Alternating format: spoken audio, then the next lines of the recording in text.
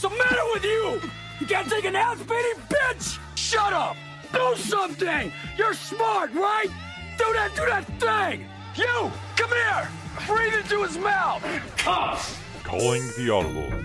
Booyah! Wow! this kicks like a mule with his balls wrapped in duct tape. With Pease Dillery. Tight, yeah! And George Michael Collect Your Ass. Starts now. Clean the manure out from between your ears. What'd you do that for? Shut up! Welcome everyone. You are listening to and perhaps watching Calling the Audible, the flagship of the FPF podcast programming.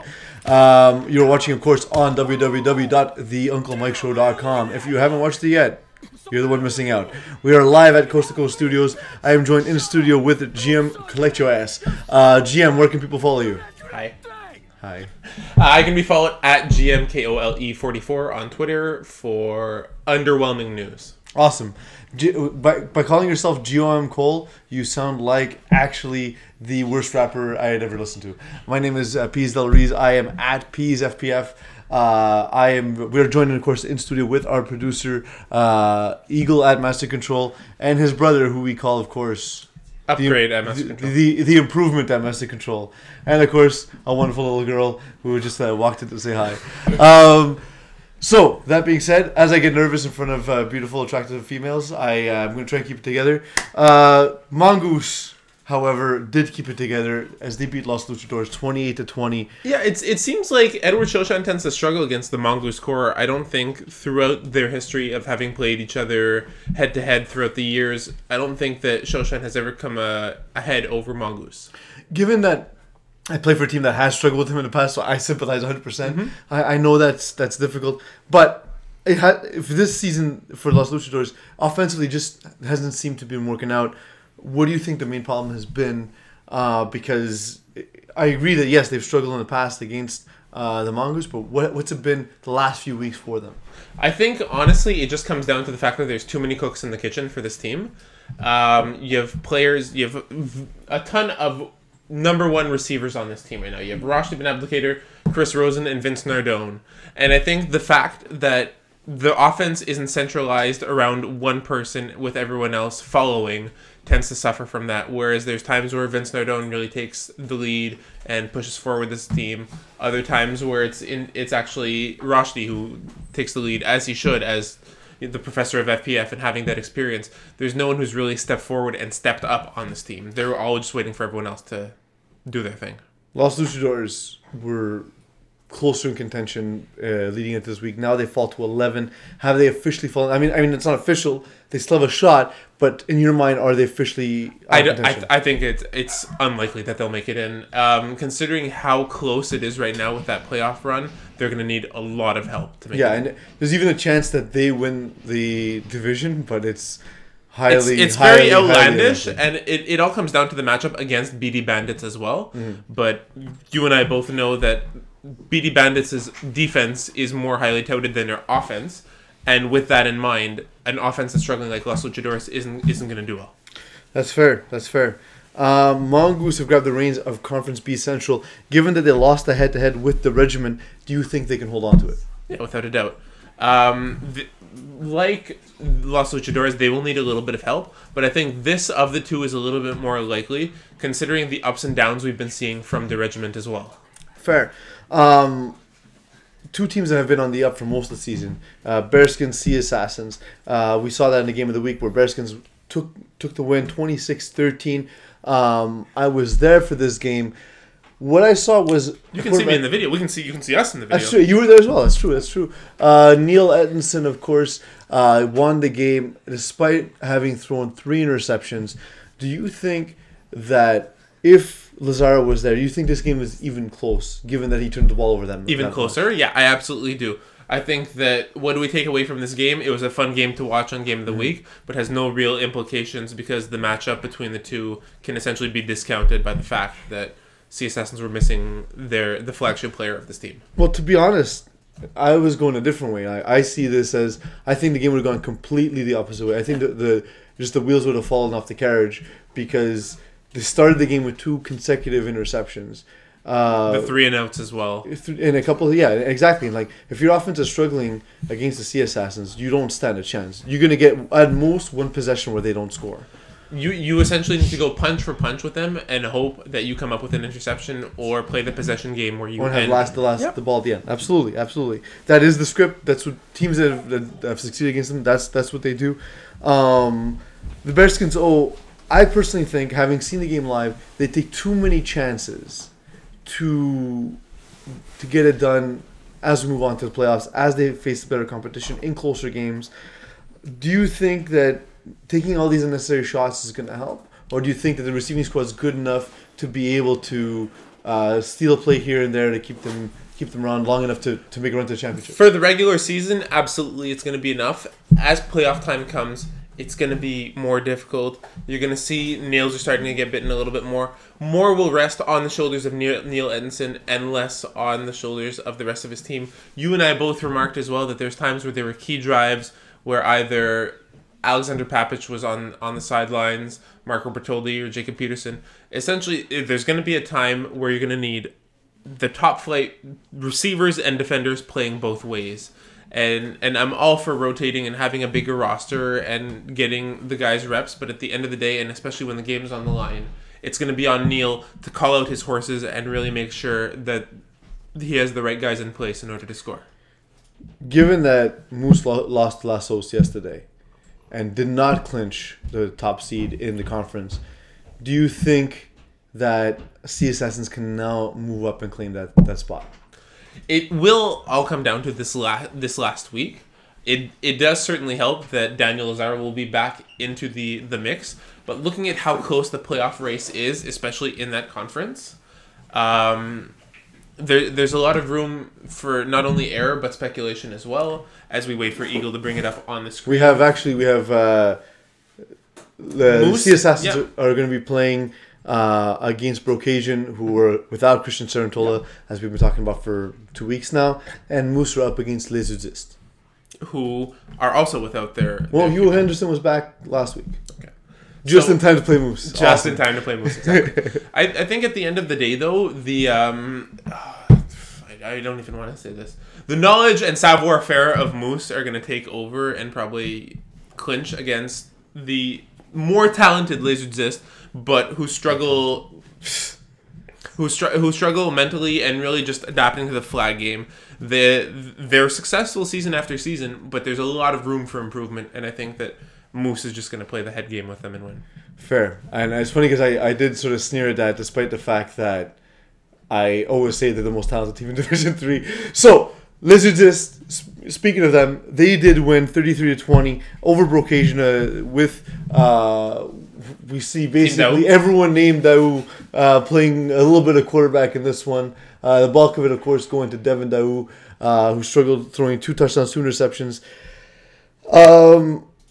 Can Brocasian earn a playoff spot with Sharon Toller hurt? They went from leading the division to now fighting to get back in. So, because they're still fighting to get back in, anything is possible. It's just going to be very, very difficult. Because not only do you have to come up with these wins, you have to build chemistry and hope that it'll last you throughout the postseason. It all depends on who's eligible as well. Just seeing Brocasian's eligibility will come into play as well. Are they going to be playing with 6? Are they going to be playing with 7? Who can play both ways? Will this tire against teams that have 8, 9, 10 guys as well? I think that if Brocasian make it in, it's all going to come down to the matchup. Whoever finishes in the 1 seed or the 2 seed, who they'll be playing.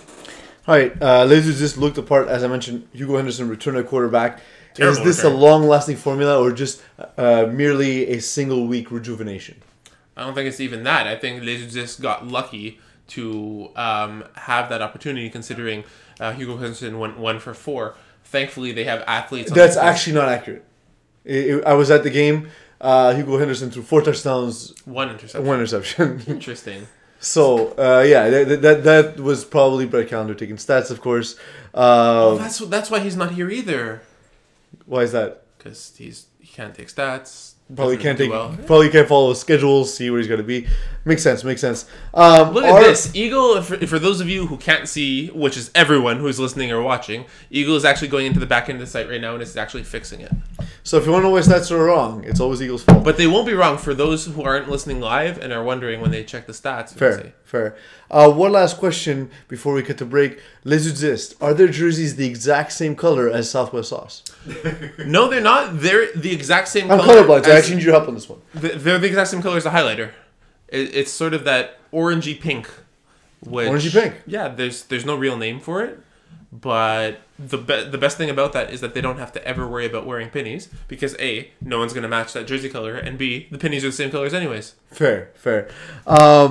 So as promised, we're going to cut to break real quick. When we come back, we're going to talk about the playoff picture. And in fact, I expect to learn some more colors as I generally see life in grayscale anyway.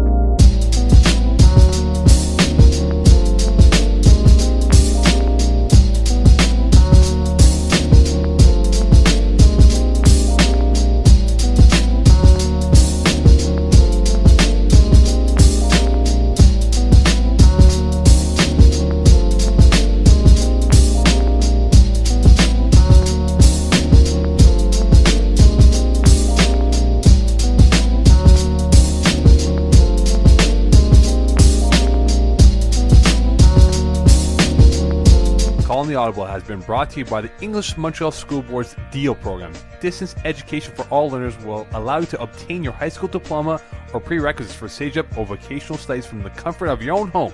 It's never too late to go back to school. Learn anywhere at your own pace and get your diploma. Call 514-788-5937 for information or visit www.distanted.ca for more details. Welcome everyone, I am Pease Delariz, you are GM Calethris. I can be followed at PeaseFPF, you can be followed on Twitter at GMCole44. For those of you watching, you are following us live at www.theunclemikeshow.com. Remember, the Uncle Mike Show is on later at 9 p.m. where he will have guests. We are in the Coast to Coast studios. I am joined, of course, or we are joined, of course, with a couple of guests. The most important and most overrated, of course, is... Actually, yes.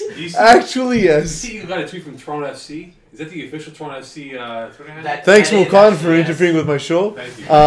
You've proven once again that you take away from content rather than adding to it. We have the Eagle MS in control. If you want to tweet the show live, you can tweet us at EagleFPF, like Brett Calendar has. He says, at EagleFPF, after a massive W versus Moose, can Lassos ride that momentum and sneak into the play? He went in the playoffs, not into. Also, who's the scariest pot? Potential. Potential. I had to reread that 3 times to figure it out. 8 seed in A and B. Brett Calendar, take an English class, please. Let's start with this first question, which is obviously because he's salty because he got cut from Moose. But can Lassos get back into the playoffs? Well, it does also have to do, we were just mentioning it before we touched on it a little bit. We'll touch on it a little more because we will be talking about the playoffs. But it does come down to that Brocasian game as well. How they do is very contingent on Lassos and their playoff eligibility as well. They play Zio e Frate, which is a very favorable matchup for them. Especially with, in my opinion, François Raymond having him back. I know all the... I know Ben Leges has been very successful in the past, but Lassos is just better when François Raymond is there. So potentially right now, to answer that question, so I've already answered half of it. And right now the potential 8 seeds in Conference A are either Snatchers or OTF. And in Conference B... That being said, Snatchers play Bearskins, OTF play Wild Boys. I don't see this changing. Correct, I agree. But he said potential 8 seed. Who is the best potential 8 seed? And then on the other side of the ball, you have Prestige Worldwide, The Regiment, Les Udistes, Brocasian, and Lassos as the potential 8 seeds. I think from a dangerous point of view, Prestige Worldwide would be the nightmare 8 seed of all of them, with Lassos coming in second. I don't know. Having faced Lassos this past week, having Trudel back, having Remo back, having Leger as a safety, as a Potential quarterback. as a potential quarterback, as a very talented receiver as well. He's a D1 player who hasn't gotten enough press even in D1. Absolutely, and you know what? Honestly, like. And for those of you who play outdoors, he plays on Phantom. There we go. Honestly, it's they continuously challenged us on every play, and they took away the things that we do well, and we had to find ways to stay in the game.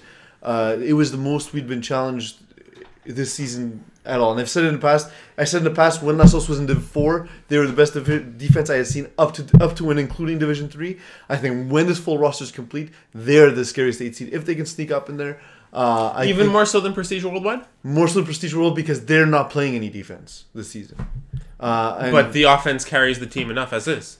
I don't think it's enough. Not this season, not with all the quarterbacks in Division C. I honestly, to me, I would say Lassos, if I had to choose a second team, I wouldn't.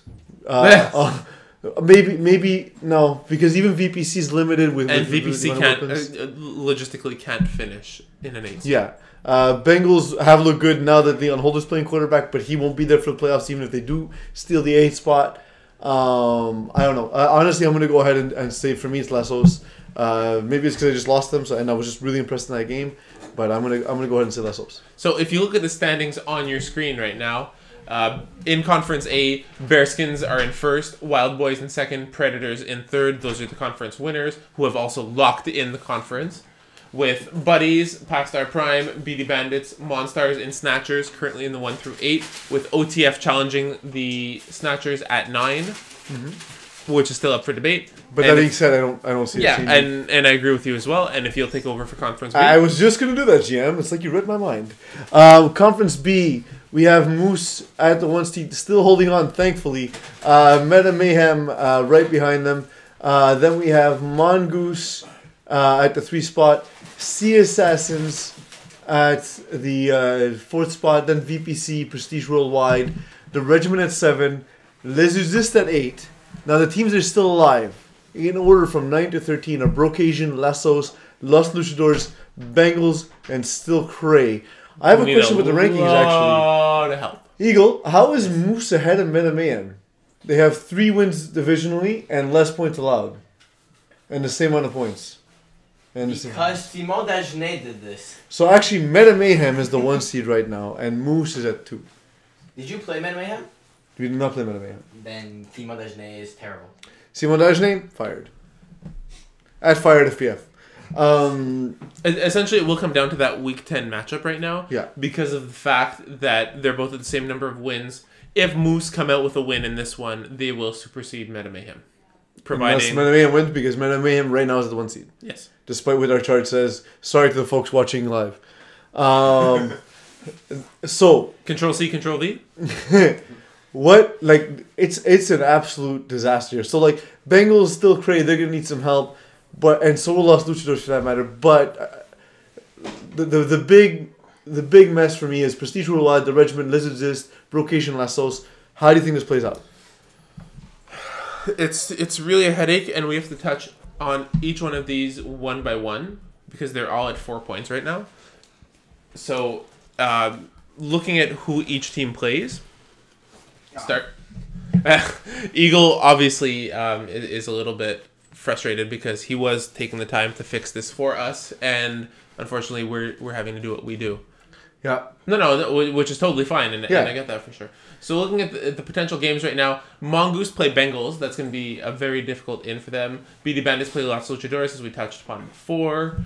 VPC plays Still CRA, so Still CRA have to win this for that lot of to help. even have a chance. I don't think that's going to be the case, so VPC will still finish around 5th or 6th. I don't even think they'll finish 7th or 8th. The other potential teams, Prestige Worldwide against Rude Boys, they will likely get that win and springboard. And Rude Boys forfeit last week, which had a huge impact on the conference race, as Meta Mayhem were afforded a 30-0 win. So obviously the points against Colin, that really does help. And we mentioned as well that Los Luchadores play Zio Frate, which will probably be a favorable win for them. So they're just going to need some hope as well in there.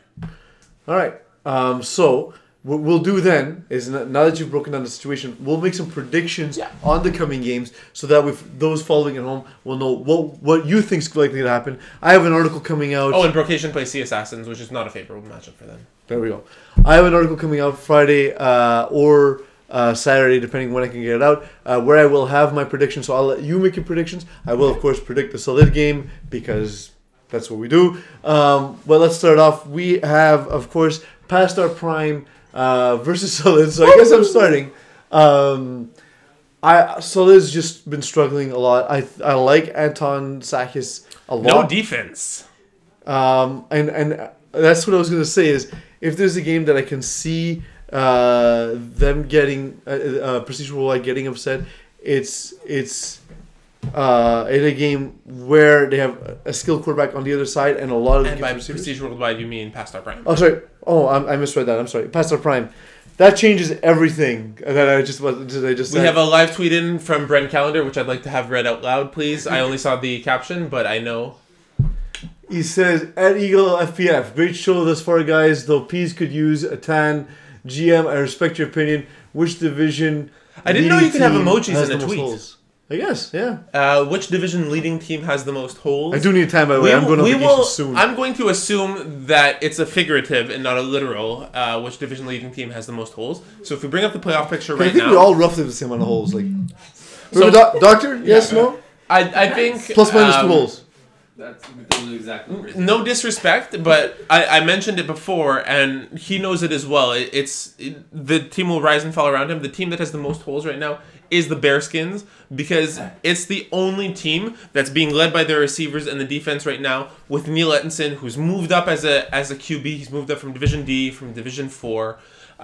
This is the one team, I think, where the QB will really be the rise and fall of this team compared to the others, where they're very quarterback-centric teams with the receivers fitting into that system as well. Meta Mayhem is pretty much led by Alex Hollowak. Moose is definitely led by Fred Morris. Which is underrated receivers. The closest team aside from that would be Mongoose in the division leaders, and even then I don't think so. And then Predators and Wild Boys. Mathieu Rene is definitely the head and shoulders of Wild Boys, and Predators are a very, very talented team with very few holes. So I would give it to Bearskins in this case. Fair. So I will go back and restate my claim with Solid past the prime. That being said, now that it's not Prestige Rule 1, I think it'll not work out great for Solid. Although early in the season, when I did my mid-season breakdown, I thought Solid would win this game. I just saw the season breaking down differently for you guys. I think Anton will struggle against a very experienced defense. I think Past Our Prime wins this one over Solid. I better remember to pick that way when I write my article. OTF Wild It will Boys. be the, however, you have the St. Patrick's Day parade. Craig O'Brien will be coming from the parade. Paul LaPierre will be coming from the parade. Guaranteed So drunk. it's the same stage for Paul Pierre as every other game. Correct. Fair. Next So, up on the docket, OTF Wild Boys.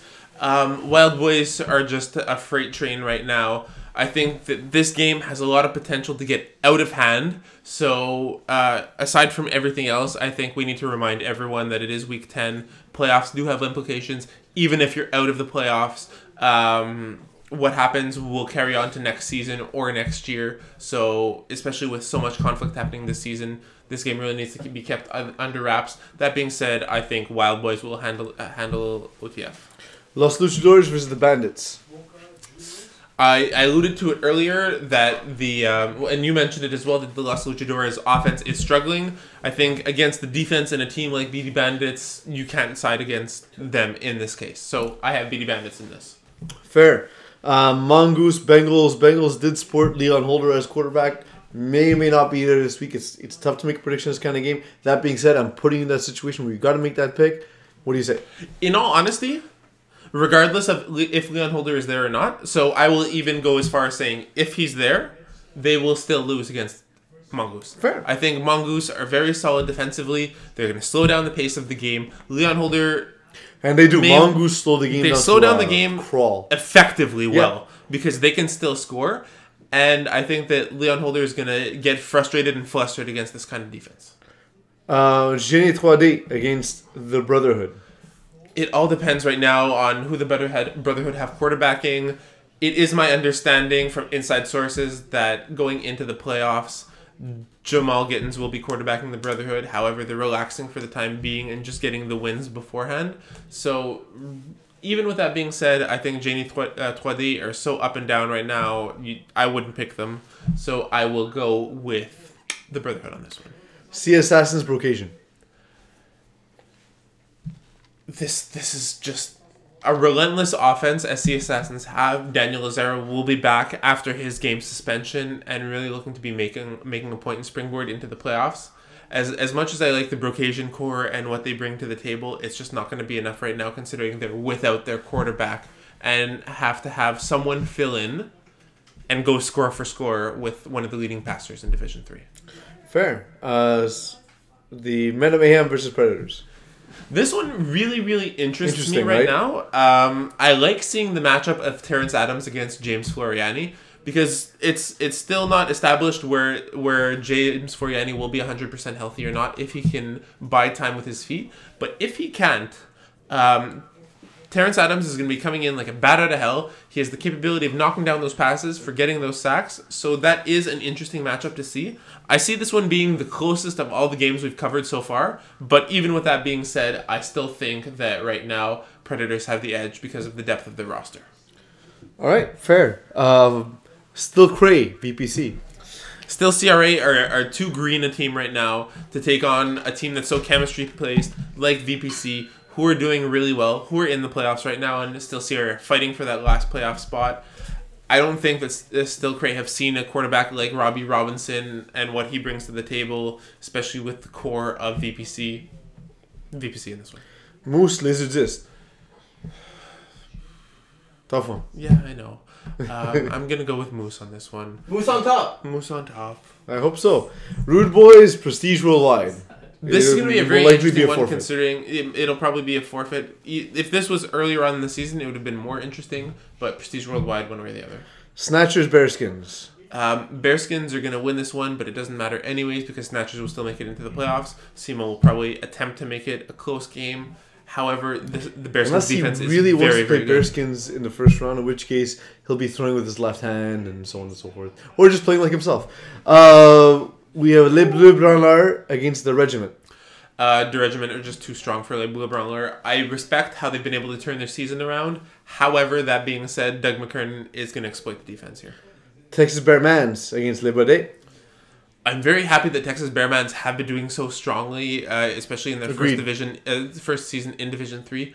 But Les Buddies have a top-tier quarterback, a top-tier Division 2 quarterback, and a scary, scary defense that disguises their coverage, plays physical, and is quick to the ball. There's not much room for error here. Fair. Monstars and KGP Champs. Just seeing firsthand how strong Monstars are, deceptively strong. They go score for score. They're great on defense, and I think that Phil Cutler is going to get flustered against them. La Sauce, Zio Frate. We talked about this earlier. La Sauce. Final thoughts, Brent. I'm very happy that Brent respects me as much as he does. So the fact that he's tweeted in and It's is still because you're a listening. nicer person than me. If you're honest to Brent, he'd hate you. Well, I'm a nicer person apparently in the lower divisions. So Fair. That's true. That's fine. The more you move down, the more people like you. I'm going to go for one this week. I'm just going to say Bobby Mickelberg's offer of a Spanish chicken soup sounds delicious. I've been craving it ever since I read it on the Facebook wall. Dude, I hate you a little bit because I don't know where I'm going to find it or what Spanish chicken soup is. Anyway, thanks a lot, dude. I don't know where to find it. I hate you. GM, thank you for everything you've done today. Thank you for your contributions. Thank you, Mokan, It's not for quite interrupting the Spanish, show. but if you want some like Portuguese pita pita chicken, I'd be down for that too. Romanos? We could- Yeah. All right. As for the improvement at Master Control, thank you for joining us. Eagle, thanks for whatever. Of course, thanks for tuning in at www.theunclemikeshow.com, at the Coast to Coast Studios. The Nation Domination Show, is that the one that's next? It Nation is. Domination is up next. Thank you everyone for tuning in, and thank you, of course, for letting me be myself.